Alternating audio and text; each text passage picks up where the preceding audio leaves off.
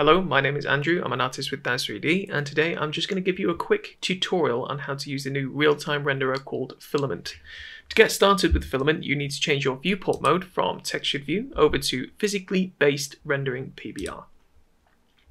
Now it's going to take a moment, it's going to load all of your textures, your HDRI, etc. So you just have to let it load itself up. It's not very long, there we go. So to get started with lighting and tone mapping, etc., the actual renderer side of Filament, you have to load 3 different nodes. You're going to have the environment options node, that's going to be first, and then you're going to have the tone mapping node, that's going to be second, and the physically based draw options node, that's going to be last. Once you've got these 3 nodes loaded, you need to make sure that your render engine in the render settings tab, if you don't have that tab, you can add it through the pane here and load it up that way. And you have to change your engine to Viewport. You're probably in Iray mode or 3D Light. Change it over to Viewport mode, and I'll show you why that's necessary in a moment. So in our node options here, we've got the physically based draw options. Now if we go to the parameters, right, okay, so you can see you get a lot of these self-shadowing options here, the SSAO, the screen space ambient occlusion. If you start messing around with this, you're going to find that a lot of the self-shadowing on the characters and the environment is going to change, so you can play around with that as you like. But I find that this sort of stock options are fine. They're that way for a reason. I've not had to mess with them, so they're fine. So if we go into the tone mapping options here, you're going to find a lot of holdovers from the original Iray tone mapping settings here. So for instance, a lot of these bits and pieces at the bottom here don't work, like the gamma, the saturation, etc. They work in Iray, they don't work over here, but they may work in the future. However, up at the top here, if we go to like the exposure value, shutter speed, f-stop, film ISO, they do work. They work perfectly fine, so they're usable.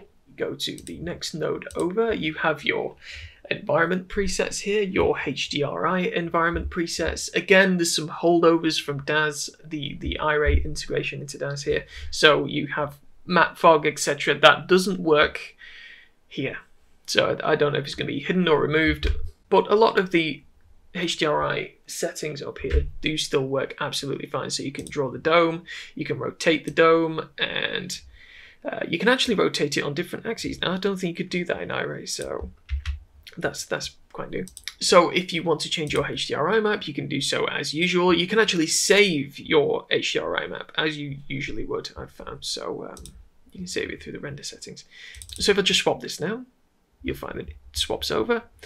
There is a resolution problem at the moment. As of the time of recording this, I don't know what the limitation is there, and I haven't got an answer for what the limitation is. So you're going to find that your sort of 8K upwards HDRIs, this is actually a 4K HDRI, so it's going to be blurry anyway, but even your upper end HDRIs probably aren't going to show at their resolution, at their correct resolution at the moment. Apparently this isn't tied to the viewport values, but hopefully this is fixed in the future and we can use our HDREs. For the moment though, you'll have to use backplace. So if we go back to our camera here, so in addition to your normal HDRI, you also have your photometric lights. There are no mesh lights in Filament at the moment. There are no emissive lights, so you can't switch on emission at the moment inside of surface settings, so that won't do anything at the moment. So if we just go down here, you switch that on. Normally that would light up in Iray, but not at the moment, unfortunately. Apparently they are going to work on this though, and we're going to get the sort of glow effect, that sort of unlit 3DL effect. In addition to your HDRI, you can load in photometric lights like point light. If we just load a point light here and we turn down our HDRI like so, and we just bring our point light here upwards. So in your photometric light settings, you're going to find all of the normal settings. These do work. Maybe these not so much, because it's just gonna display as a point. Your normal sort of point light, you're not gonna get any shapes from it. But the colouring and intensity and so on, they still work perfectly fine. So if I just change that to an orange and add a couple of zeros there, they work perfectly fine. So you can plant them around as much as you like. I've not really experienced many slowdowns from having a load of point lights all over the place and a distant light and so on. I've not noticed any slowdowns from that. You might have, your mileage may vary on that one, but I've not found any problems with it. So to switch shadows on in Filament, they're actually hidden in context menus at the moment. Again, this may vary in your version of DAZ in the future, but for the moment you do need to show hidden properties, and it's under the shadow type menu here, and you just change it to ray traced, and then you get your shadows, lovely shadows in the background. And yeah, perfectly real time. You can rotate as you need to rotate and pitch and so on, and yep, they work as you would expect shadows to work. So we'll just go and we'll sway. Another tip, because I'm assuming most people are either using 3DL or they're using iRay, so their actual viewport is probably going to be set to this setting up here. At the moment, you're probably going to be set to close to a performance value here. This is to stop the viewport from sort of getting bogged down when you get so many characters in it. But it also affects the new physically based renderer. It's tied to this performance bar here. So if you were to actually scale this upwards and just take a mental note of this skin here, and we went to apply. Now it's going to reload all of those textures, but you can already see that you're getting a lot more fidelity through the skin there. The skin and the eyebrows, you can see a lot more there.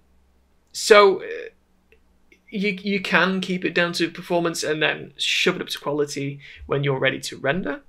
That's perfectly fine, but I like to keep it on quality so you can actually see what's going on. Okay, so in terms of materials, they are perfectly PBR. So if you do switch on metallicity, you will get that sort of metal effect. Maybe not on the lips, but if we went to the like belt buckle, you'll see that that is actually set to metal there. So we'll just find her belt. Find a belt buckle. So if we switch metal off, you notice the difference there. That it is actually PBR. You can see the that metallic effect there, and obviously the glossy roughness and so on. It does work as you would expect it to work. Bump, normals all work as you would expect them to work. Emission, as I said before, doesn't work at the moment. Top coat does. It does work. You can see that there. Refraction does work, but I'll have to play with that a little bit more. It's a bit of an oddity at the moment, but I'll get a hang of it eventually. So a word on the actual skin. The skin shading in Filament is obviously it's not going to be as complex as iRay is. So for the time being, you're not going to have any translucency. You're not going to have any subsurface scattering just yet. You're not going to have any of those sort of path tracing effects. You're going to be limited to the just normal stock PBR effects. So you're going to have like your color albedo map, and then you're going to have glossy laid weight, roughness, bump, normal, all of that, but you'll lack any of the path tracing effects like SSS and etc. So to render with Viewport, it's pretty much the same as iRay. You just make sure your render engine is set to Viewport, and you just hit render, and you should have a pretty instant result there. And you can just test it. Just test picture, very original there. We just save that, and it should show up absolutely fine in your folder. There we go.